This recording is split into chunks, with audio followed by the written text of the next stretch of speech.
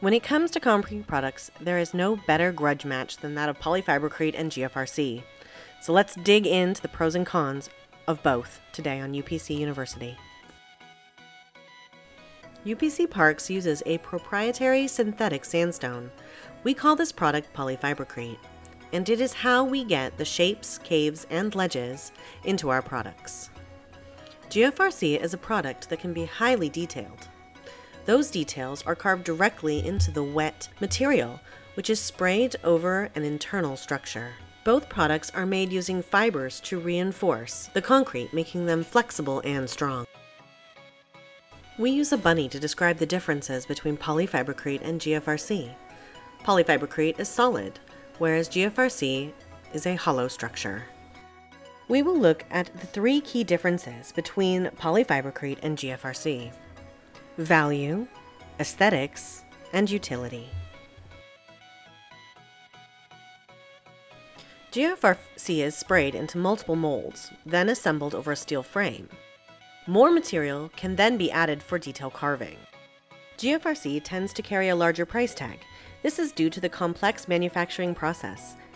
Lead times on these products tend to be longer as well, as each part has multiple steps and requires highly trained craftsmen to produce. PolyFiberCrete uses a simple wet cast process of pouring concrete into a mold. The final product comes out of the mold as solid concrete. PolyFiberCrete tends to carry a smaller price tag due to the simple manufacturing process.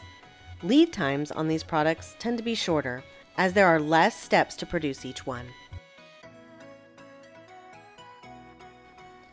Both GFRC and PolyFiberCrete products create artistic climbing sculptures, though GFRC can obtain very high museum quality details.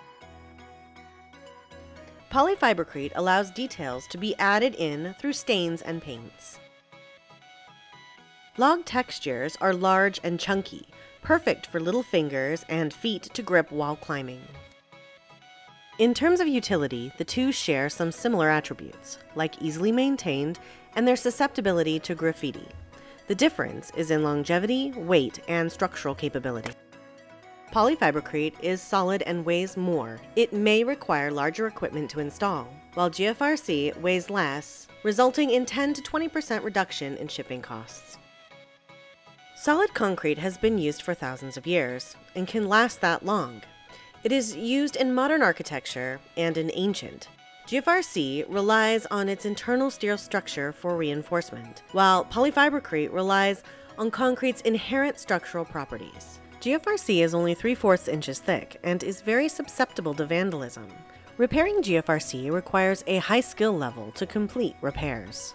As you can see, little effort is needed to damage these boulders. Punctures like these start out small and soon open up larger and larger, exposing the inner steel structure to corrosive elements like air and water. PolyFiberCrete is a solid structure with fully encased rebar. Because of its solid nature, it is less susceptible to structural vandalism.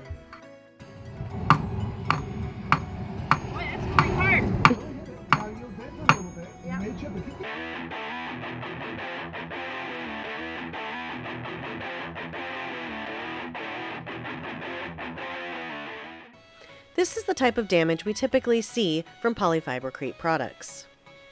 These shallow chips and divots are easily repaired with a sanding stone and some stain. To determine which products are right for your client, you will need to understand the client's expectations and their budget fully. Our UPC products are made using PolyFiberCrete and provide clients with a budget-friendly, durable playground option. If you're collecting masterclass points, please leave your name in the comments below and we will get your credits added. As always, don't forget to like and subscribe.